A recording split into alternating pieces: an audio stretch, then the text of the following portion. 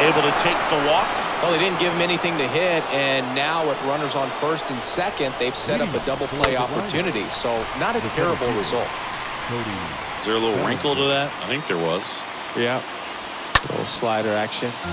Stays alive.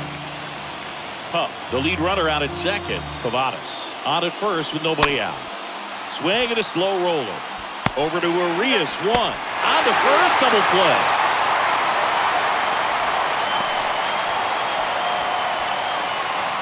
Now batting, number 6.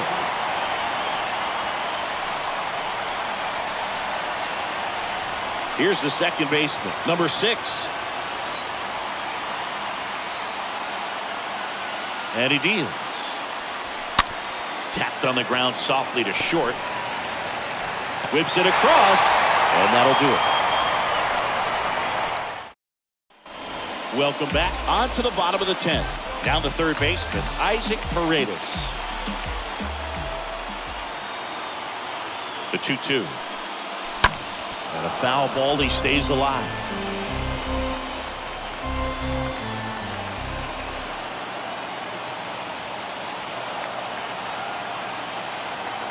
Righty to the plate.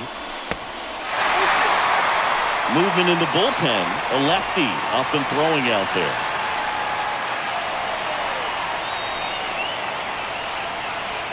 The winning run on second base.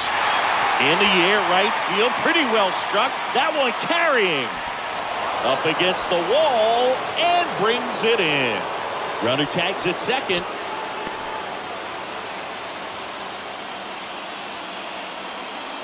Now batting, center fielder. So up next, Alex Verdugo.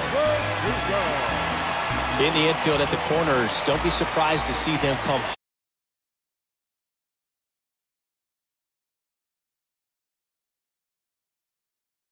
home first and prevent that run from scoring. In the air, left field. Lays out, but he can't squeeze it. The winning run crosses the plate, and they walk it off in extra innings. Well, you come to the ballpark hoping you'll see something special that day, whether you're a player or a fan. A walk-off win, nobody forgets that. A memorable moment that'll be logged in the backs of the minds of everybody that witnessed this here today. And your final score here today, 2-1. A one-run extra inning win for Chris Singleton and our entire outstanding crew here at MLB The Show. I'm John Shambi saying so long